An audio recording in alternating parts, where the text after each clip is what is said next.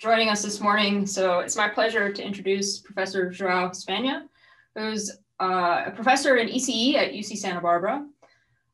Professor Hespanha's research is broadly at the intersection of control, game theory, and optimization. So perfect fit for our seminar series this time around. And his work has been recognized with many awards and honors, including but not limited to the Science Foundation Career Award and the 2009 Roberti Young Researcher Prize, as well as the fact that Professor Hespanha is a fellow of the International Federation of Automatic Control, so IFAC, and of IEEE. He was also a IEEE Distinguished Lecturer from 2007 to 2013. And today we have the pleasure of hearing about his work on online optimization for output feedback control. So I'll turn it over to you now, João. All right, thank you. So let me share my screen.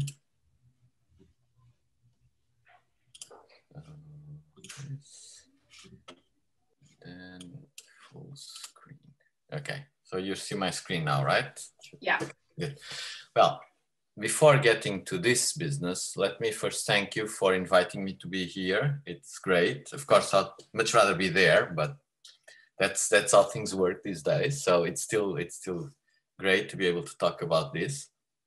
I was debating on what topic I was going to talk about, and I actually go to UW.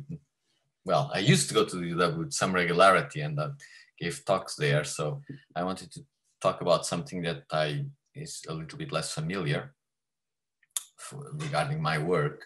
So I chose this topic, which in fact turns out to be a topic I've been spending quite a lot of time on this. I'm pretty excited about it. So it was a great opportunity to talk about this to sort of an audience I hadn't been able to reach before on this particular topic. So this is going to be a talk, as Lina was saying, sort of a mix between optimization and control. I guess I can go here, there's an outline slide. So the idea is to use optimization within a control loop, and it's in some ways a classical thing, and I'm going to start by talking about something that's very well known, model predictive control. I will then talk about two other topics which are still clearly applications of optimization in a feedback loop.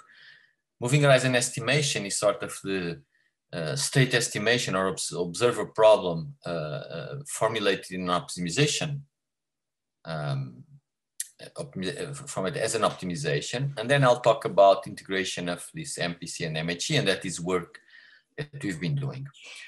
That's probably going to be at least half of the talk. If you look at this outline, it seems that I'll spend a lot more time there. At least half of the talk I want to spend on the last item here, which is to solve construct fast solvers for real-time control.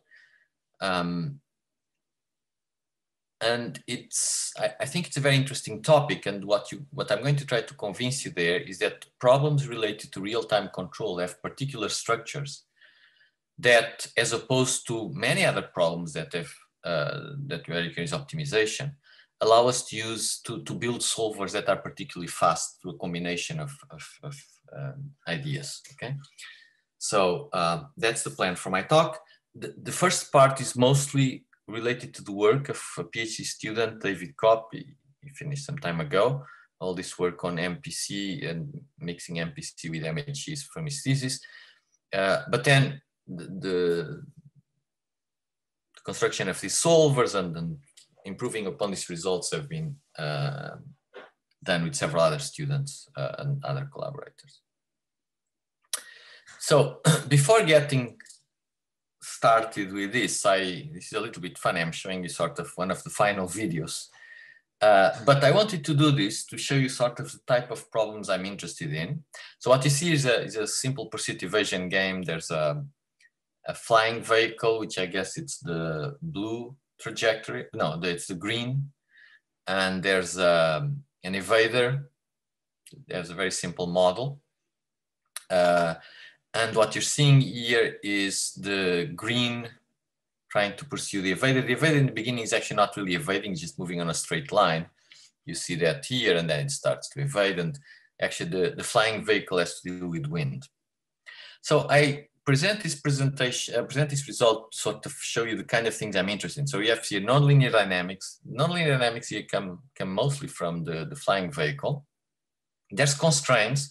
One of the things that complicates this problem is that the vehicle has constraints, cannot go too slow, and in fact has also turning rate constraints. There's an unknown disturbance here, which is the wind. That's the biggest one, although there's also some noise in measurements. And I'm aiming at fairly fast sampling, at the very least 10 Hertz, 100, perhaps 1,000 Hertz, right? So what that would mean is that I have to generate controls every few milliseconds, right? So if I'm going to make an optimization, everything has to be done in just a few milliseconds. That's the time I have. Okay. So let me start with model predictive control.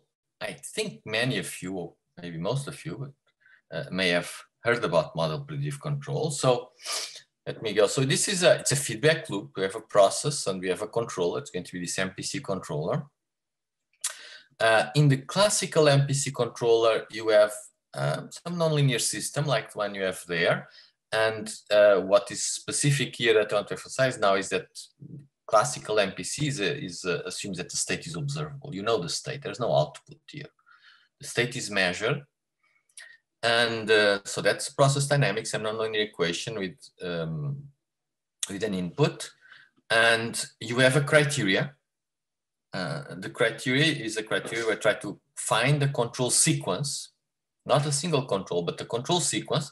It's an optimization that you start at some time t, let's say t is the current time, and you're going to optimize something over an horizon of length capital T. And there's a running cost and a final cost.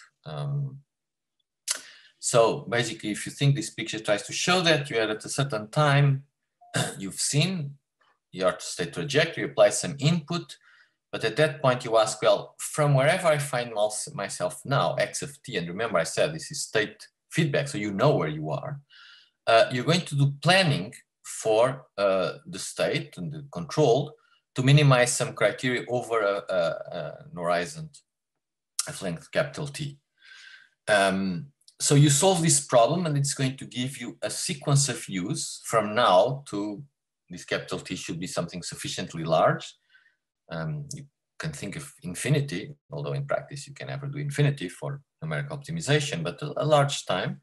And then what you do is you apply the first one of the sequence.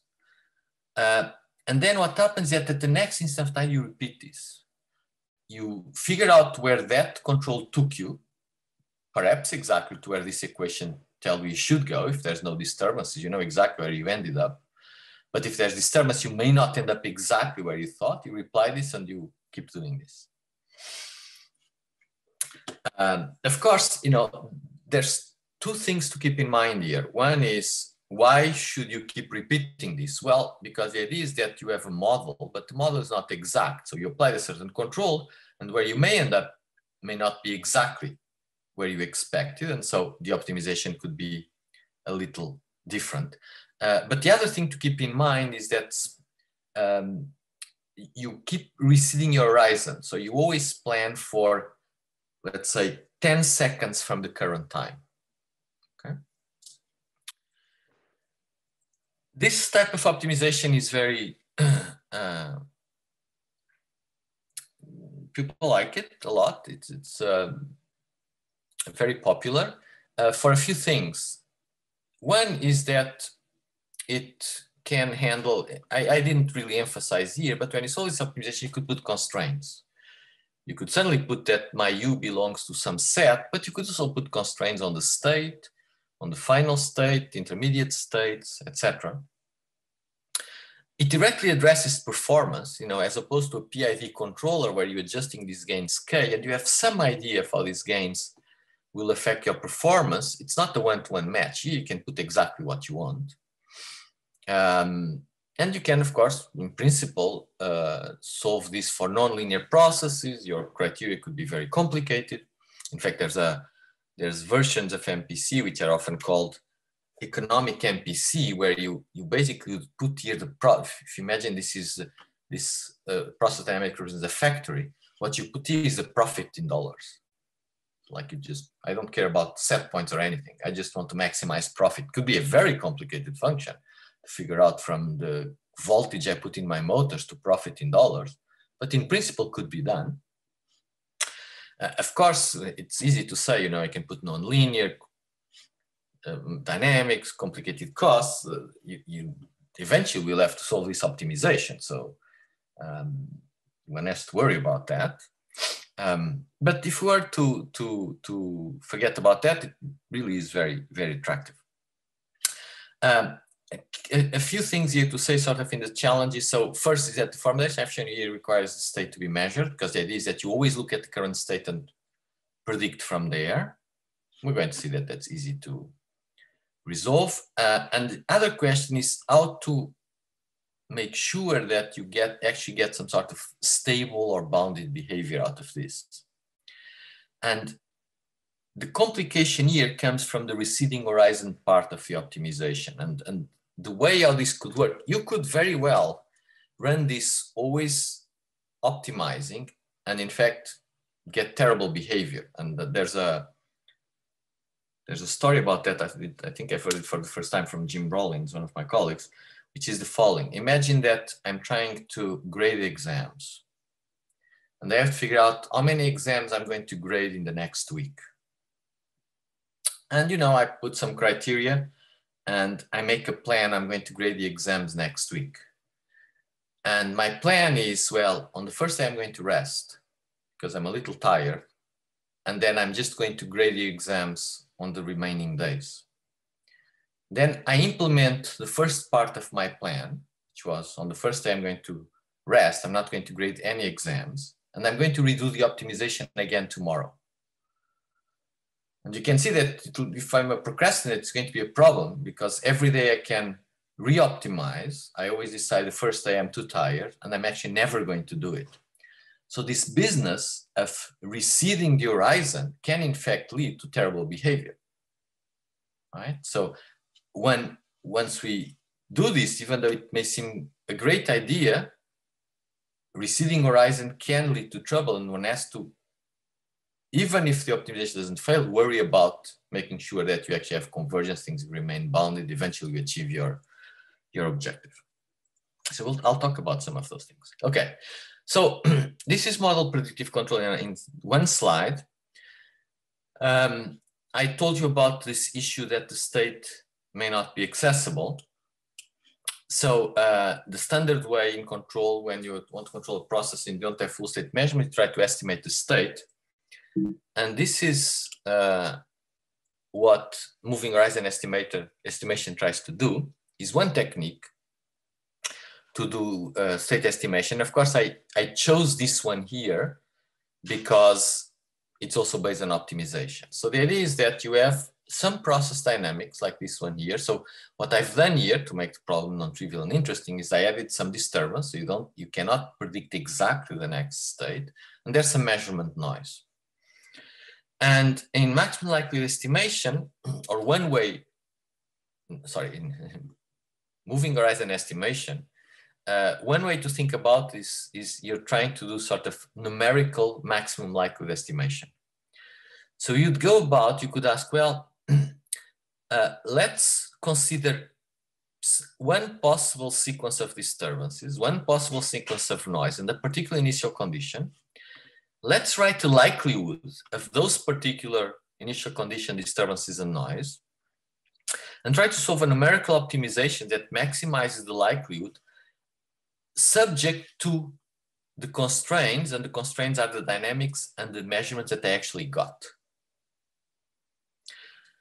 So if you want to turn this, and so, oh, and by the way, so this picture is important. So in moving horizon estimation, what you do is I'm at a certain point T, and I'm trying to figure out a past initial state and a past state trajectory, knowing the measurements Y, and the measurements I appear here, they in fact will appear as an equality constraint, sorry.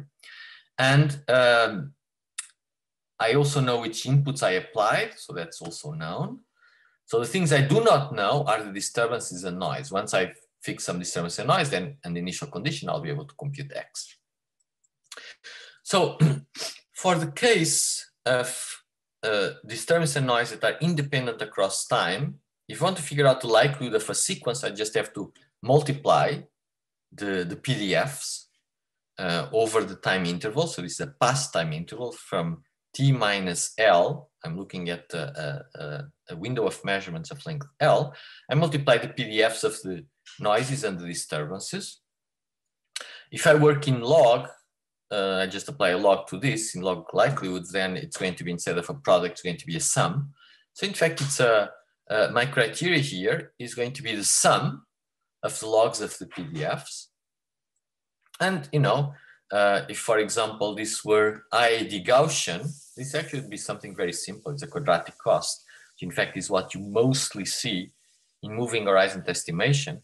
And it's often also called minimum energy estimation, because you could see these quadratic functions as the energy of the noise and the energy of disturbances. And then the measurements and the dynamics appear as constraints. So one way to think about this is that what would be the least amount of noise and disturbances, if you want to think about in terms of energy, or you could also say, what would be the most likely noises and disturbances that would be compatible with this dynamics and explain the measurements that I've seen. So this is moving horizon estimation. It's moving horizon because I solve an optimization like this at every time t, looking at measurements that come over a past window of horizons.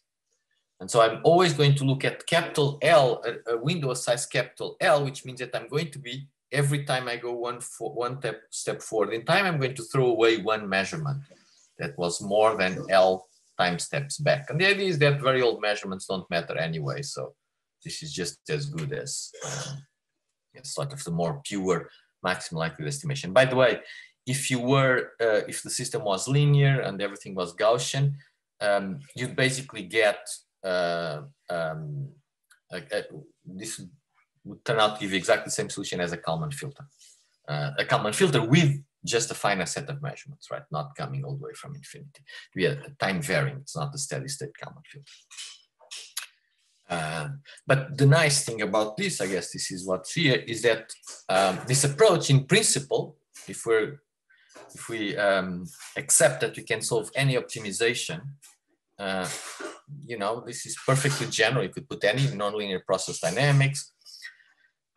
You could consider any types of PDFs or models for your noise. You don't have to consider Gaussian, it could be heavy-tailed, whatever. An interesting thing is that, and it's, I did put it here, and it could have even more, you can also handle constraints. The interesting thing about constraints in estimation is that when you're solving a control problem like the MPC problem I showed you before, constraints are not good. I mean, they just make the problem more difficult. Meaning, you know, I would love to use a huge control signal, but I can't. So my performance is not going to be as good. In estimation, it's the opposite. The constraints are good because the constraints get rid of possibilities. So if I say that my disturbance is small, in essence, my state, I'm going to get better estimates. Constraints on the state are particularly good. For example, if your state X contains a concentration, you know that the concentration can never become negative. So it's perfectly fine to, in an estimation problem, to put a constraint saying that my X or some component of X is positive, and that's just going to make the optimization easier to solve. Constraints always help. Okay, so constraints, which are very difficult to take into account in something like a Kalman filter. How do you put in a Kalman filter? How do you put the constraint that the state has to be larger than 5? In this optimization framework, it's straightforward and very often results in much better estimates.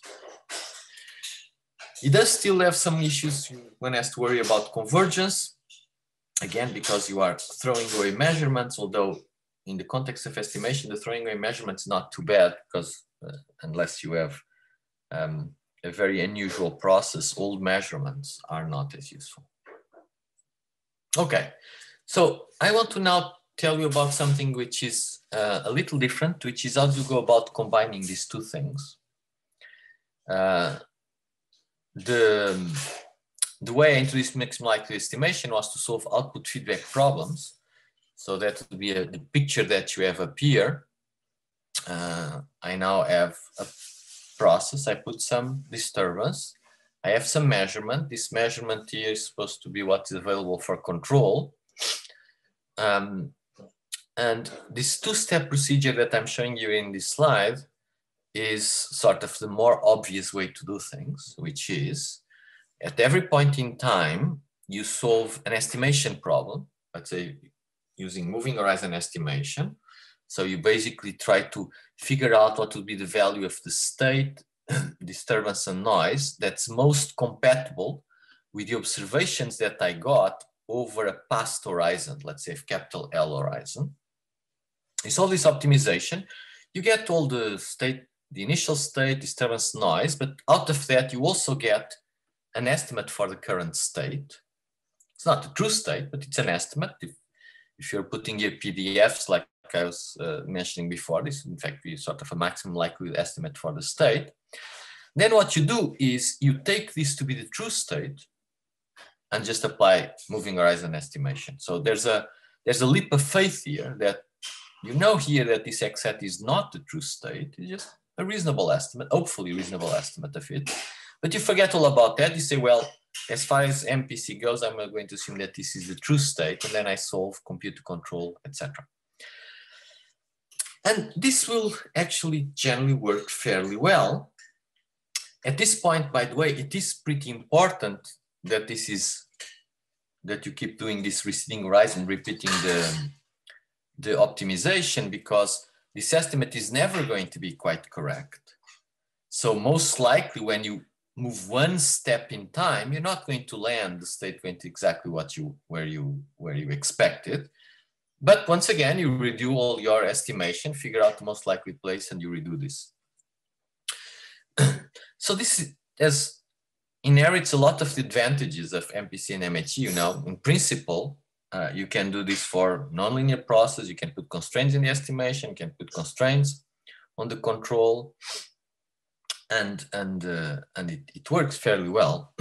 But there's one thing here that led us to try to pursue something different, which is that the separation into two steps means that when you solve the optimization, you get one particular estimate.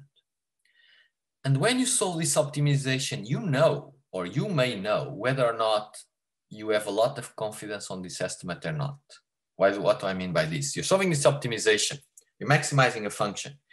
Imagine that this function is very steep and narrow. Sort of there's like a unique local maxima. And you perturb anything around it, and the criteria just decreases immensely, the likelihood. Well, that's a case where you know that this X set is pretty good. You know, may not be correct, but you have by looking at the curvature of the function at the top, you can be pretty sure that this is a very good estimate. On the other hand, it may well happen that instead of having a very steep likelihood, you have something that sort of has a plateau at the top. And so you have this maximum, but you perturb the maximum a little bit, and it's almost the same likelihood. When you solve this maximization, you know that. Or you could know if I, for example, go and compute, let's forget about the constraints, imagine this was unconstrained. If I just compute to the Hessian of this matrix, I can very well know if this is a very flat minimum or not. But all I pass to MPC is the estimate.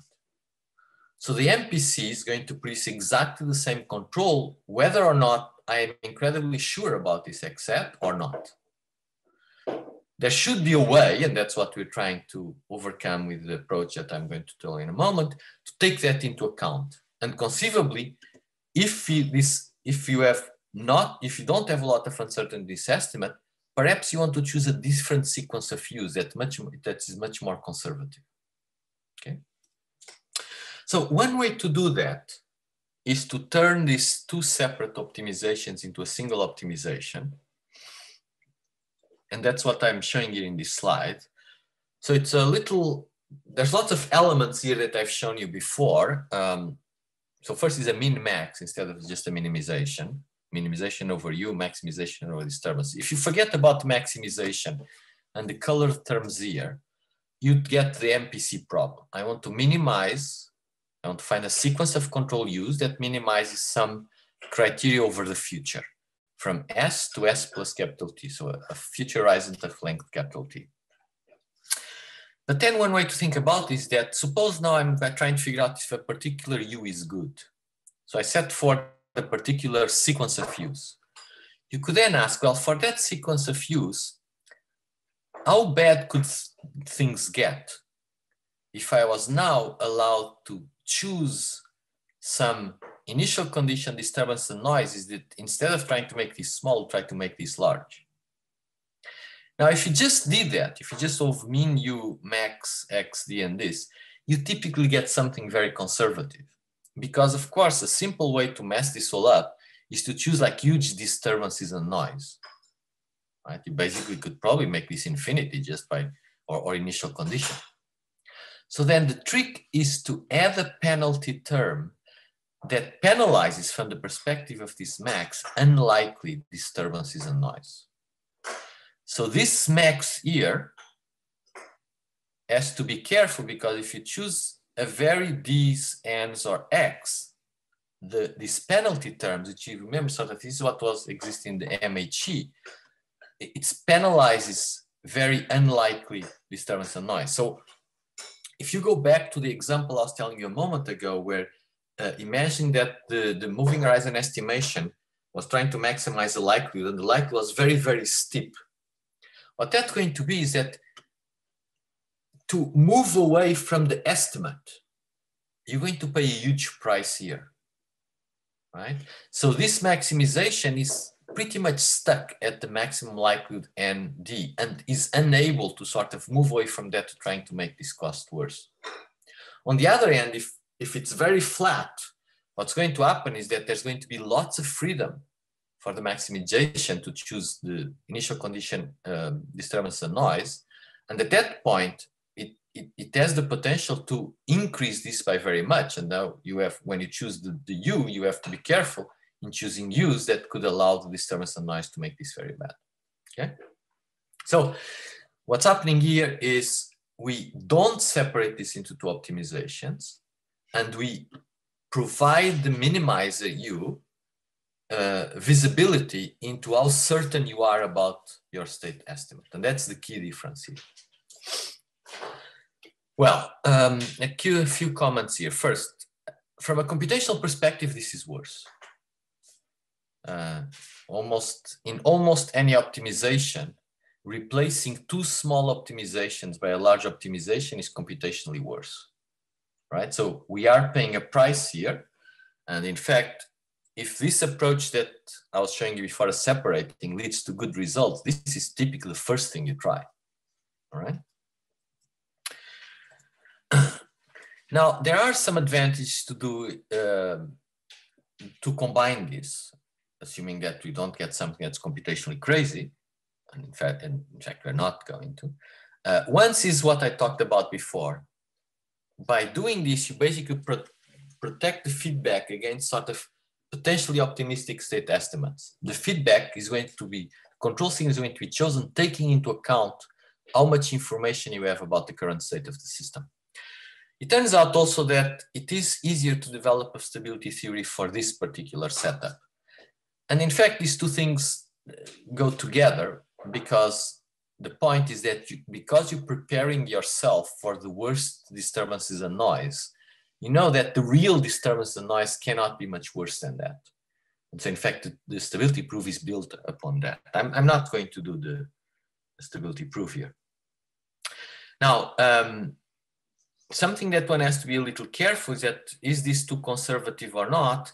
And when you look at this, you can see that once you have good data and the maximum, the moving horizon estimation will give you a good estimate. This is not conservative. This almost degenerates into this situation. But typically, while you still don't have good data, often in the beginning, when you are doing the first steps of first time steps, you have not yet gathered enough information. It can be It can be conservative, but in some ways it needs to be conservative, because it can't be conservative because you just don't have data. You have to compute a U basically with no data.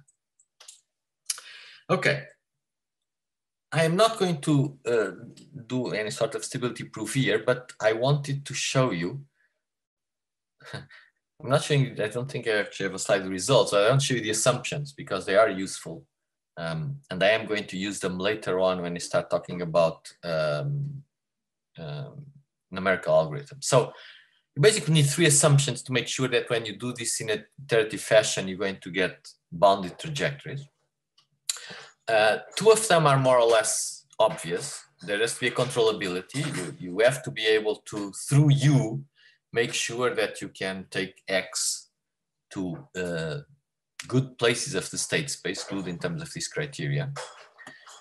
There has to be an observability assumption, because if there's no observability, then you'd not be able to use Y to get good behavior of X. This words controllability, observability are in quotation marks for the following reason. If this was a linear system, and if this was a linear system, this would just be standard controllability, observability. There'll be not much to say, we all know about that. With one caveat, is that even when we're talking about discrete time, observability in discrete time, with a single output, you'll not be able typically to reconstruct the state. In discrete time, you'd typically need as many outputs as the number of states. In our problem, this comes in terms of this horizon L. So basically, to be able to get enough information from a sequence of I's to figure out what X is, you typically have to observe a given horizon of Y's. And these conditions typically come, the observability is L is sufficiently large so that this happens. So that's one comment. The other comment that I say is that when things are nonlinear, there aren't single definitions, well accept definitions for controllability and observability for nonlinear systems. And in fact, the one that we use here is a little different than the standard ones.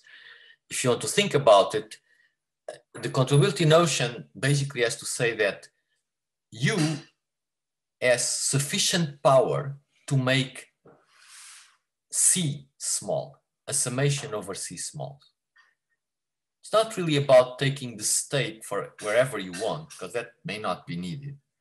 But you have enough power in U to cause this summation to be small. And the observability has to do with L is sufficiently large and this map G is sufficiently well behaved that you are able to reconstruct X for small disturbances and noise.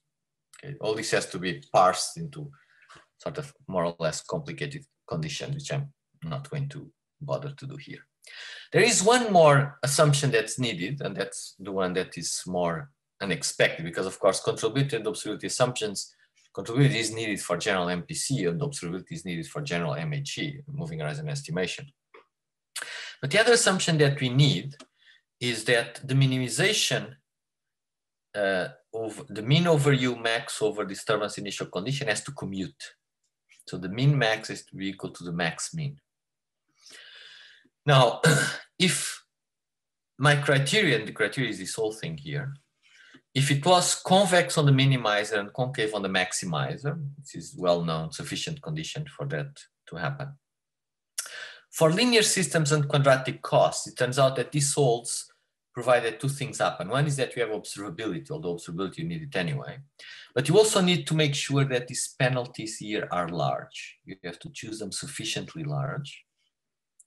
But you can show that in that case, this system is observable. Unfortunately, for nonlinear systems, there is no simple way to just look at some nonlinear dynamics and check whether or not this min-max commute. The good news, though, is that when you solve this numerically, you can check whether or not the min and max commute, right? So you cannot know a priori, but as you're solving the optimizations time over time, you can check for the min and max to commute. So we can do numerical verification along the trajectory. Okay, so I want to now enter sort of the second part of the talk where I'm going to start talking about optimization algorithms. And I remind you that in this particular problem, being able to solve optimizations fast is very important, because at every point in time, t, I have to either solve two optimizations, one moving horizon estimation and one model predictive control, combine one after the other, or I have to solve one of these min-max optimizations. But I have to then redo this at every instant of time. And if you remember my first slide, if I'm doing this at 100 Hertz, and we've done this for things at 1000 Hertz, I have 10 milliseconds to do this. A couple of things to think about this optimization. So there's, when I write this, there's lots of variables here. There's parameters, which will change from one optimization to the next. So the parameters are my past measurement. So when I solve my optimization at time t, I have to know a bunch of past measurements, y, and I'm using my past control input. So those are parameters. When I solve this at the next instant of time, the optimization will look pretty much the same, except that this will have different values, right? These things have been shifted. I have one more y, I have one more u, and I'm throwing away some last one. But the optimization remains the same, except for these parameters. And then I have a bunch of optimization variables, because the parameters change, the optimization variables will obviously change. So the optimization parameters are the initial state, initial meaning at the beginning of the interval, past disturbances, future disturbances, and future controls. The noise itself is actually not really optimization variable, because if you look at this equation, the noise is just the difference between y and g of x, so it's not really an optimization variable. So even though I wrote here eta of ns, really what I put is eta of y minus g, so it's an optimization variable that disappears. But I do have lots of optimization variables, and for some of the problems that well, the first one that I've shown you and some other ones I'm going to show in a little while, this could grow. It's surely hundreds of optimization variables, very often 1,000 optimization variables. All right, so how do I go about solving this optimization variable or this optimization problems? And I'm going to focus on this min-max because it's the more interesting one. Although many of the comments I'm going to make would also arise if I was solving the min and max separately. But let's look at the min-max. So if the min-max community has this basic result called the min-max theorem, that min-max commuting is equivalent to the existence of an optimal control, that maximization variable, and optimal values for the minimization variable, such that form the solution of two coupled optimizations. Specifically, if I were to know what were the optimal initial state disturbance and noise, set maximizer variable, now plug them into the criteria, and I'll minimize now just over u, the minimum would be at u star. Conversely, if someone would give me the optimal u star, I could get all the state disturbance and noise by just maximizing over that. Now, at first you think, well, this is not a very useful way to do computations, because it would be great if someone would give me the x stars, this star and star, because then I could compute the u, or vice versa, if someone gives me the u star, then I compute the other ones, but no one gives me any. So how do I do this? And the answer is actually very simple. What you do is, instead of trying to solve one optimization and then the other, because you can't, you solve them both at the same time. So if for now, let's assume that there were no constraints here, everything was very simple. All I wanted to do is solve some unconstrained optimizations. Well, the optimality condition, the first order optimality condition for this optimization, for this unconstrained optimization, would be just that the derivative with respect to u is equal to 0. For this one, the condition is that the derivative with respect to the maximizers is equal to 0. So all I do is I don't try to get some guess of this one, then get the other. No, I just put all the equations together. Now I have a system of nonlinear equations where all of them are unknowns. And I solve them both at the same time. For the constraint, actually, this doesn't really change that much. All you do if you have constraint is to consider Lagrange multipliers, right? You just write down what now we call these KKT conditions for the two optimizations, and you don't try to solve one after the other, you just solve them both at the same time. Right? So you're going to have, because of the constraints, you're going to have some Lagrange multipliers, but that's fine. Just the equations become a little bit more complicated. And what we're going to do, and it's a little bit of a preview, I'm going to come back to this for more detail, but I'm actually going to solve this joint set of equations in the interior point method. I'll come back to that. So that you have an idea for, this is another example. This is an example control of some sort of flexible beam. It's an infinite dimensional system, but it has been truncated to an 8-dimensional system. So I kept basically the 4 modes, the 4 dominant modes, which have the lowest frequencies. I am doing MPCMHE. I'm doing the forward horizon has 5 time steps. The backward horizon has also 5 time steps. And for this problem, that would translate to about 100 optimization variable, 30 inequality constraints. Inequality constraints came from the fact that I was putting a saturation on the torque that I apply at the base. 80 inequality constraints come from the dynamics, and I'll come back more to that. And these are the kind of times that one needs, right? So this is, okay, so the question now is, how do we get times like this? Hundreds of optimization variables, a few milliseconds. Okay, so I'm coming back to this slide, and I've shown you this before. What I have now here is, if you remember, I had told you that when you have to solve these two optimization as constraints, we have to write these Lagrange multiplier equations for this KKT. So that's what I'm going to try to do next, because I want to show you the structure of this optimization. So I consider you sort of, so that I wouldn't, you see, there's too many arguments here. So I'm simplifying my life. I just imagine that there's a U and a D. This D really actually corresponds to X, D, and noise in the previous one, but I'm just imagining here there's a control X and the disturbance D. And I want to solve, let's go back here. You see there was a minimization, maximization, and that's what I tried to write here. There's a minimization with respect to U, maximization with respect to D, and then I added here some constraints. So there's inequality constraints for one optimization, inequality constraints for another optimization. And remember that, you know, the minimization over U, the inequality constraints could be, for example, saying that the norm of U is smaller than 1. You could have different constraints on D, those here. The equality constraints are going to be the dynamics themselves, and I'll come back to this. But anyway, I have here 2 coupled optimizations. I could write Lagrangians for this. So I take criteria and I add terms related to Lagrange multipliers. And then what you have here are all the first order necessary conditions for optimality. You have the gradient of the Lagrangian. So these ones here on the left correspond to this optimization. So I need the derivative with respect to the optimization variable, the Lagrangian, to be equal to 0. My equality constraints must be satisfied, the inequality constraints must be satisfied, and they have the complementary slackness condition that says that, well, for every constraint, either the lambda is 0 or the constraint is satisfied. Okay.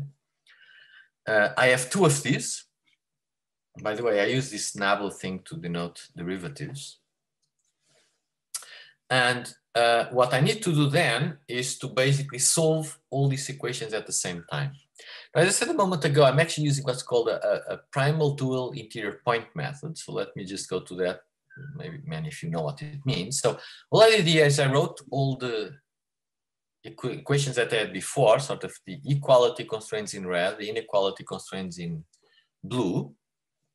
And the primal dual interior point method does the following. First, it regards both the primal and the dual variables as variables to be found. So you look at this is a system of equations, and the unknowns are both primal and dual variables. That's one item. And then it's an interior point because it's going to be an iterative method. Typically, I'm going to use Newton steps to solve the equality constraints. But what I'm going to do is when I look at the iterative method for the equality constraints, I mostly ignore the inequality constraints, except that if my method tells me go in this direction and to this point, I'll show you in a moment this, I will not go if that ever violates the inequality constraints. So I start with the inequality constraints being satisfied, and then as I progress, I'll never go further than what the inequality constraints allow me to do. Okay, so that's why it's called interior point. You always stay with the inequality constraints satisfied. The equality constraints may not be satisfied, that doesn't matter, but I will never allow my iterative method to step out of the feasibility region for the inequality constraints. And there's a few tricks you have to do this here for this to work, but I'm not going to worry too much about that. Okay, so now let me talk about the Newton method. Okay, so Newton method is an iterative algorithm, solves a system of equations. And remember, I'm going to apply my Newton's method to the equality constraints. All I have to solve is equality constraints. So I put here sort of in, for now, I put this generically. I want to make some f of x equal to 0. If I go to the previous slide, this capital F hides a lot of equations, right? It's all these equations were hidden inside that capital F. And this x is all the variables you want to solve. So this x now is going to be the u, the d, lambda u, mu u, lambda d, mu v, all the primal and dual variables. So it's a big vector. And a Newton iteration saying that you start with some initial x and then you move along what's called the Newton direction. So from x, you go alpha plus delta x is the Newton direction. In pure Newton method, you actually alpha is equal to 1. So you just go exactly to where it says. And the Newton direction is obtained by solving a system of linear equations. And this method comes from the idea behind this method is that if this function was linear, this would go in one step to the destination. If it's non-linear, well, it's basically what the Newton method is. There's a local approximation and steps to where that local approximation would have a 0. You get there. If you got a 0, great. If you don't, another local approximation and keep going. Okay, so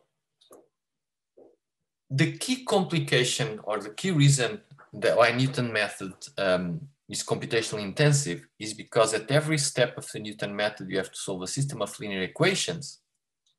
And this system of linear equations is going to give you this delta x, and delta x is the number of variables you're trying to estimate or that trying to solve. So if I go here, that n is that x is a big vector that has all the primal variables, all the dual variables, all the primal for one player, all the primal for the other player, all the duals for one player and all the duals for the other player. So if you remember some slides ago that said, well, there's 100 optimization variables, 80 constraints of this, well, I think I have it still here. 103 optimization variables, 3 inequality constraints, 80 equality constraints, all that adds up. That vector is going to have all these together. So, it's over 200. So the matrix, this is a 200 vector. The matrix that you have is a matrix that's 200 by 200. And in fact, I can tell you that in the problems, those examples are a little old. We now solve problems with several thousand. So this matrix that you see here is a matrix that typically has 1,000,000 elements. It's 1,000 by 1,000 or 3,000 by 3,000 matrix, okay? The big complication is to solve this system of linear equations. Now, at this point, we need to go and look like what is inside this matrix, because actually the point that I want to make is that even though this matrix has 1,000,000 elements, in practice, they're mostly zeros for MPC problems. Okay, so why is that? So so this matrix is going to have derivatives with respect to the variables of the function you want to solve. These functions were these, which themselves already have derivatives. So I'm going to spare you all the derivations, but this is what that matrix looks like for our problem. And the part that I want to highlight here is that a lot of the entries, most of them, are second derivatives. So the way to read this would be, for example, second derivative with respect to u with respect to z. I forgot to write z here. Z actually is u and d together. All these top rows are second derivatives, every single one of them. And then you have here some derivatives of the equality and the inequality constraints. And you have some zeros. And then this is a diagonal matrix. What saves us here is that if you choose your variables carefully in MPC, MHE problems, most of the second derivatives are zero. That's what's really saving us. If they weren't, we'd be in big problems because you have a system of linear equations here. The size, this n that I have here, is on the order of hundreds or thousands. And in the worst case, solving a system of linear equations scales with the cube of the number of variables. And if that was the case, in fact, you could show that the method with the time it takes to solve the system would scale with the cube of the horizon length. We're going to see that actually it's going to scale linearly with the horizon length for us. So the reduction from cube to linear, which is quite spectacular, and it's what allows us to do this. Okay, so I'm going to show you that just with an example. In fact, it's a very simple example just from MPC. Imagine that all I want to do is this. I have a quadratic cost. I put, just to be a little bit interesting, put in some inequality constraint, linear inequality constraints here. There's a fixed initial condition, and the dynamics are extremely simple. It's just an integrator. Xk plus 1 is xk plus uk. I did this just to be very simple to solve, but actually, if you think about this, everything I'm going to say would be true for an absolutely non-linear system of any dimension. There's two ways to solve this problem. One, perhaps the one that would seem better, is, okay, so I know the dynamics, I know my initial condition, just an integrator. I could explicitly write the solution for the system. It's an integrator, just initial state plus the sum. And then I have my criteria, and I put the state there, and this is my criteria. So it's exactly what I'd expect, is a function of my input u. I have to minimize this, and I have some constraints. If I went back and tried to solve this using interior point method and keep track of the size of that matrix that I talked about before, you see that the way it works is the following. You have n is the length of my horizon here. I have n optimization variables. This was scalar. So it's all the u's from u1 to un. So those are the numbers, these are the primal optimization variables. And I have constraints on u. Basically, I'm saying that u has to be smaller than 1 and larger than minus 1. So I'm going to have 2n inequality constraints. Now, the primal dual method tries to solve everything. So it's going to construct a matrix which is 3n by 3n. That's what the Newton matrix will look like. So it's 9 times n squared. And if you were to compute that matrix, all those second derivatives that you've seen here, they're basically all non-zero. I wouldn't say they are all non-zero. Well, actually there's, I think, all the ones here are all non-zero, and these some are zero, some are not. Nevertheless, the number of non-zero entries scales with n squared. Meaning, if I double my horizon, the number of non-zero entries is multiplied by 4. And you can see here, you know, if I try derivative with respect to first u1 and then u2, this term here makes that derivative be non-zero. Now imagine that instead of doing that, I just say, I want to regard this as an optimization on the variables, both u and x. Both of these are optimization variables, except that I have a bunch of constraints on x. At first, it seems like a bad idea because in fact, I used to have only the u's as optimization variables. Now I have both the u's and the x's. So the number of optimization variables that used to be n now grew to 2n. And I've also added equality constraints because I have now all this as equality constraints. So now I have that. I didn't used to have any equality constraints. Now I have n equality constraints. And I still have my original 2n inequality constraints just came from here. So now my Newton matrix, it used to be 9 times n squared in size in terms of total number of entries. Now it's 25 n squared. However, the number of non-zero entries now is just linear on n. And the difference is, if I now take, for example, j here, and I ask you, first take derivative with respect to u1, let's say, one of my observation rates, and then for what you get, take derivative with respect to u2. That's 0. Or if I ask you, cross derivatives, first take derivative with respect to x1, and then with respect to u1. They're all 0.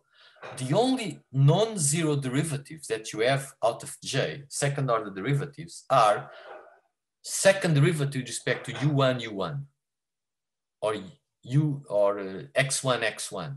All cross derivatives across different times in u, across different times in x, and from x and u, they're all 0. And so the matrix is much larger, but the number of non-zero entries is much, much smaller. And that really is what matters to figure out. That's what matters to solve the system of nonlinear equations. And so I have here just some statistics. So what I have here is I have the 2 versions of the model. It's exactly the same problem, same solution. It's a very simple convex problem.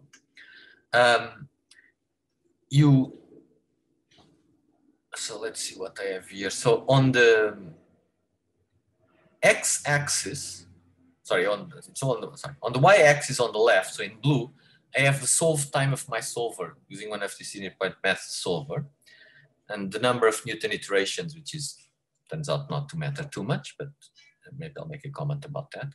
And what I've done is I solved several versions of this problem for different sizes of n, maybe starting with n just 10 all the way to n 100. When you use this option 1 and you look at solve times, that's this curve here. For small problems, it works better. The solve time is smaller. So this is a millisecond, this is 100 milliseconds. So, it's maybe 10 microseconds. But as you increase n, this here is scaling much worse. In fact, it's scaling to 3.3. It's not really 3.3. This is just a fit.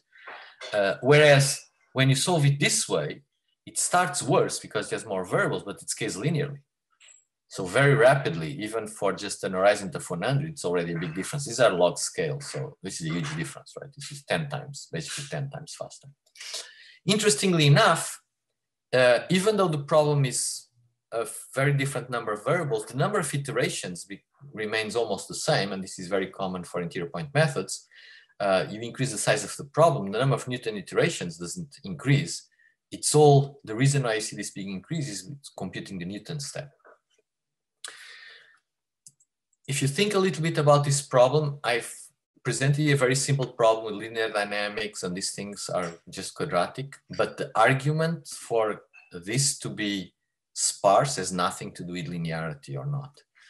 If here you'd have xk plus 1 equals sine of xk plus uk, and this thing would have sines and cosines, the argument, if this was sine of xk squared plus arctangent of uk squared, the argument would still be the same. It's all about the cross terms not existing, and that is nothing to do with linearity. Linearity makes it easy for us to see and to compute derivatives, but the sparsity is also true for nonlinear systems. And in fact, you can show that in general, if I put everything nonlinear here, and this instead of a scalar system would be a vector system, the number of non-zero entries still scales linear. Okay, I'm almost done. I have to tell a few things. So when you start solving these things, it's a little bit, it's at least intimidating, because there's lots of, remember, this is a matrix, could be 1,000 by 1,000, and all of them has all these derivatives. it turns out that there's been lots of progress in this area. And in fact, there's a few options to do this. We have our own tool, something called TenseCalc, that you can play around with. It's a MATLAB toolbox. It's somewhat inspired by CVX. Tries to use some MATLAB-like language. It does all the symbolic differentiation for you. It actually does not do automatic differentiation, the symbolic differentiation. Small difference. One interesting thing is that as opposed to many of the other tools, it produces C code for that particular problem. It's often called, it produces dedicated solvers. And the reason why it makes sense for MPC is that when you solve the MPC problem, you're basically always solving exactly the same optimization, just changing a few parameters.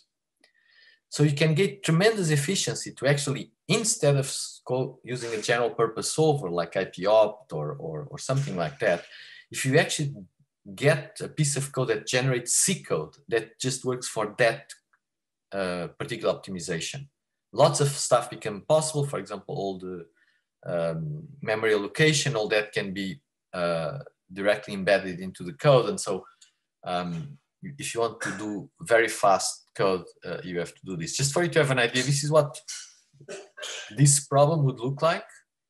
So we would define some optimization variables. In this case, we are of course using the optimization. One is U, the other is X. There's a criteria that looks at the norm square of X and U. These are vectors. And they put constraints, U smaller than 1, U larger than -1. We put inequality constraints, more or less standard MATLAB syntax. And then we just do a call to a function. And this function actually doesn't solve the optimization. This function just writes a piece of C code in your computer, which then you can call from within MATLAB to solve the optimization. And of course, you do this once, so then if you're doing MPC, you don't regenerate the code. You have the code that you call as many times as you want, every few milliseconds. So this is the example I've seen you before. I had shown you this type of numbers for a linear example. This is for the example I was showing in the beginning. This actually is a little bigger in terms of number of variables, and it turns out to be faster. In this one is a variation of that one, but we added a disturbance. That's the wind.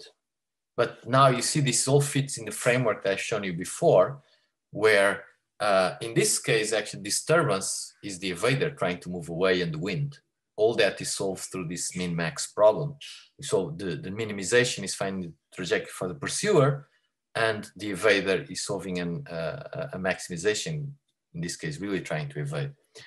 In this simulation, in the beginning, you actually were not making the evader move away. The evader was actually forcing it in a straight line. And at some point here, we turned on and we actually got the evader to use the solution coming from the min-max optimization. So here now, the evader is trying to run away. Okay, I am done. I have just the outline of the talk. I'm particularly excited. I think it's very interesting, this idea of using online optimization for control problems.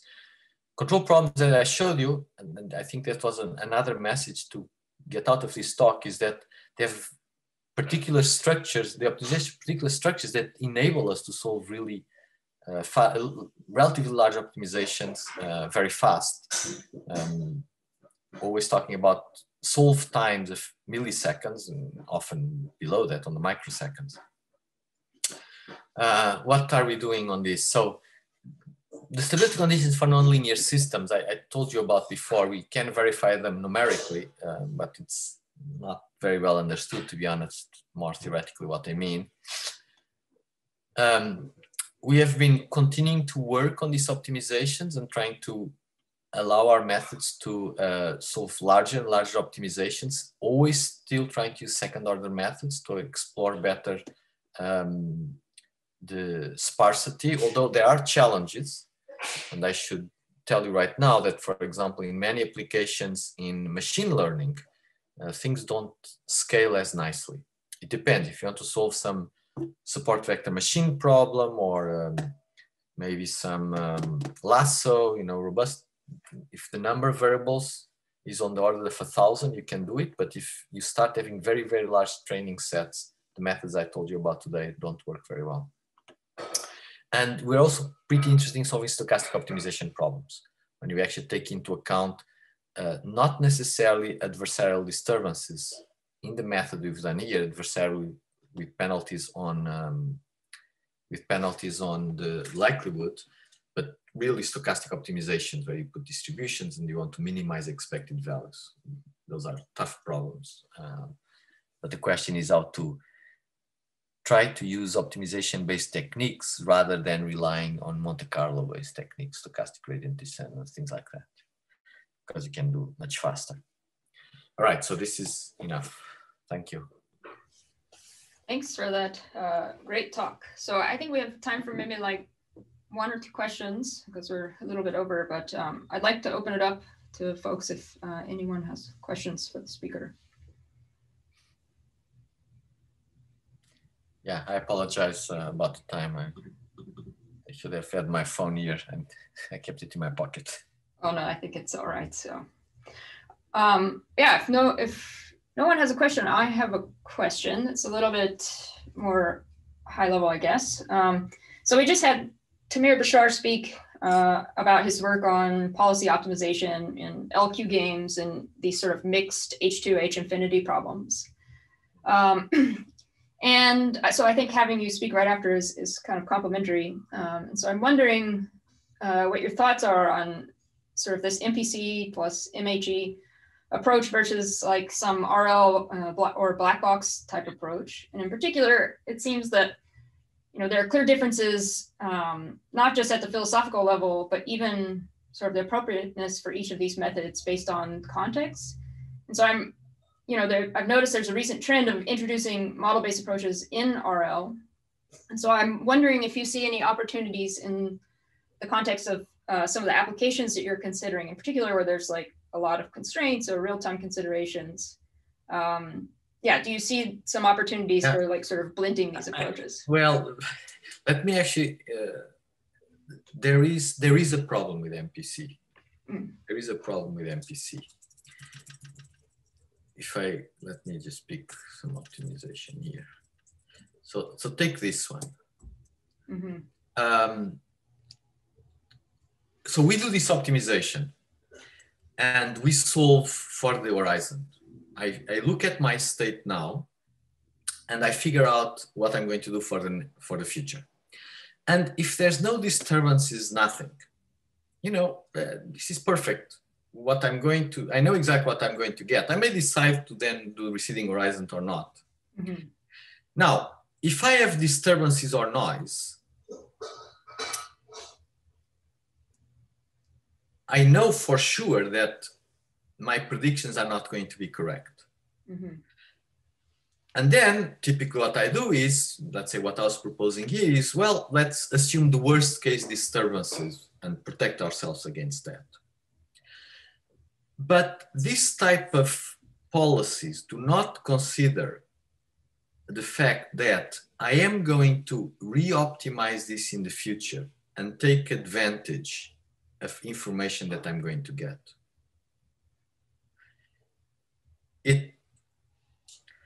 I need to put, maybe I need to put this one here.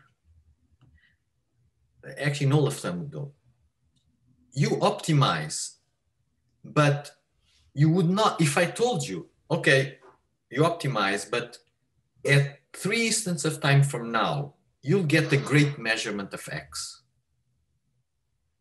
I don't know what it is, but you'll get a great measurement of X. There's no way to put that here. There's nothing here that allows me to take into account that I'm going to get a good measurement. That's very different from optimizing a policy, because a policy is a map from measurements to control. And if you are doing something, let's say like dynamic programming does take into account, if done properly, that I will get information into the future. So by the way, if you have linear systems, quadratic costs, actually nothing of that matters because it's in the end, there's enough structure that, you know, when you solve an H2 problem, you know that there's separation principle says, you know, just do best estimation and best control on that. So for linear problems, this actually doesn't matter, and that's why it's generally ignored. But for nonlinear problems, there's a big difference between estimating a policy and estimating and doing planning for the future without taking into account. The problem, though, is that these are already relatively complicated problems, right? You know, I have to compute variables over a large horizon, etc. But still, it's a finite dimensional problem. I'm doing things out optimizing a sequence of use. Optimizing policies are much worse problems because that's an infinite dimensional space. So it can give me a huge advantage, but in general, it scales terribly with the size of the space because this, or field measurements in general, because it scales typically exponentially with the dimension. These problems scale linearly with dimension. It's a huge difference. Yeah. But that's the key thing. That's the big problem. Optimizing over policies can, in principle, give you much better or somewhat better performance. Yeah, I see. It depends, but it's computationally so bad that. Yeah, so there's some key trade-offs there, I guess. Yeah, exactly. But it is possible, especially if one is allowed. It is possible to come up with problems where this type of planning performs terribly. That you have to work hard to get something a little bit contrived. But it is possible to come up with problems where there's a big difference between do this kind of planning and estimating policies. Interesting. Okay. Anyway, that's long-standing. It's not even philosophical. It's a very important thing. I'm solving the easy problem here. Yeah. All right. Is there any other questions from the audience? Otherwise, I think we'll wrap up since we're a bit over here. Okay. So thanks again for speaking. It was a all right. Wonderful Thanks, talk. Lillian. Thanks for inviting me. It was great. Yeah. All right. Bye. See you guys.